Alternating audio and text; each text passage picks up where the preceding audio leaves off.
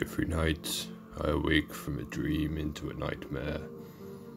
I see the evil crowned and basking in its own glory. I pray this is surely fiction. This cannot be real. The forces of good are mere peasants against the kings of cruelty. Have we been forsaken? Is there no hope left? Hope of what? Triumph is folly.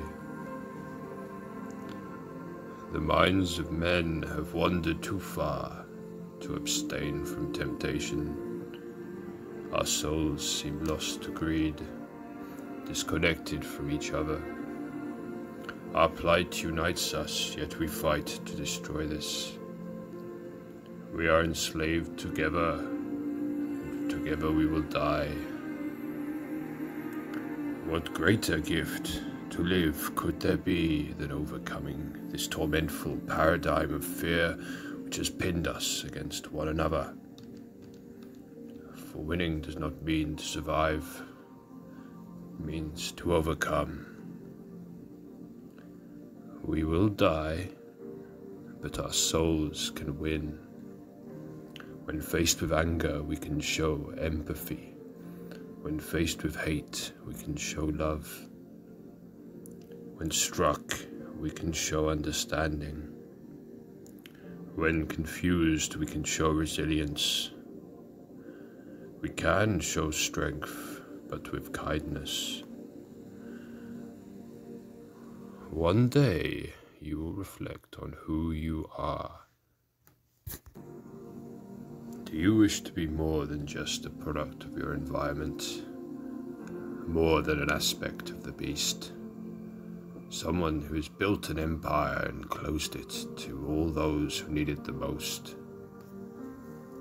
It may seem you're not worthy. It may seem you have no power. But the power you emanate when sacrificing glory is eternal. Your worth is not yours to define, not the rulers of society. As people, we can continue as sheep to follow the flock to slaughter, or we can awaken, masters of our fate. By fighting fear and showing compassion for hate, we rise beyond our destiny.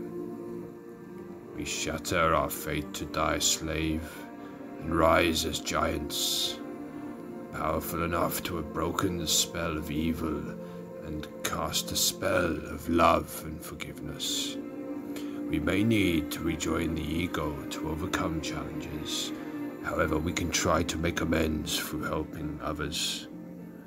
The empire of glory is truly within us and is more real than any material success or self-serving goal.